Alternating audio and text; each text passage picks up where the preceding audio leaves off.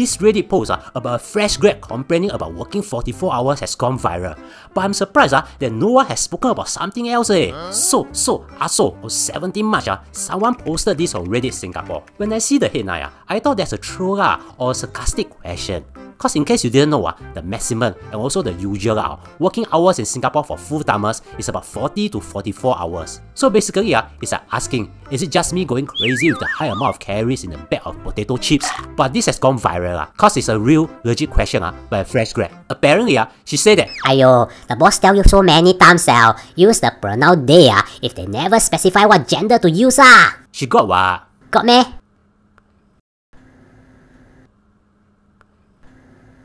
Yeah, I get it.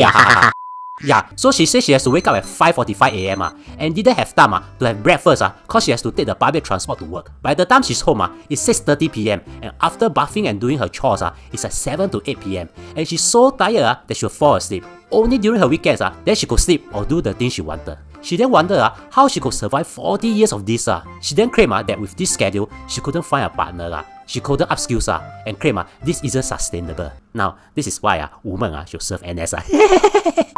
So, not surprisingly, people all welcome her to a world known as adulthood with some thinking that 44 hours are considered good. Now, here's the thing that we can learn from this. Cause what this lady needs isn't more time, new job, or even a winning Toto ticket. She doesn't need anything tangible, but a change in something that many new fresh grads need to know. What she needs is to attend a training course and promise you that you can earn $10,000 a day with just $2,000 investment. So sign up now and then you can buy the Lambo. Oh, wrong script. What she needs is to embrace change. You see, it's universally accepted that we are always facing changes. Some are forced upon us, like after our A-levels or poly or ITE, we are forced to go NS and then change our lifestyle drastically. Some we do it willingly. But here's the thing. For the first example group, it's hard to accept cause we are changing to something more painful. Maybe it's better, but nevertheless, it's painful. And many times, we just have to suck down and then go ahead with it.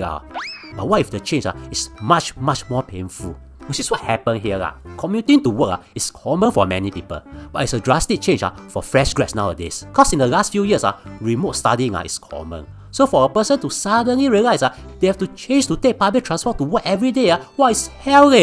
Yeah, so this means the problem is not the system. It's that nowadays the change fresh grads have to go through might be much more drastic. Old folks like us won't understand since commuting to school is common, so the change we undergo isn't as drastic. Which could be one of the reasons why Gen Zs are being misunderstood as soft cause the change they have to go through is much bigger.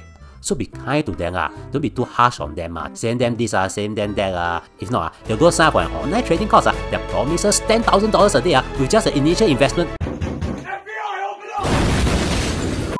Now, if you think I learned something, consider subscribing and also watch this video to be slightly smarter.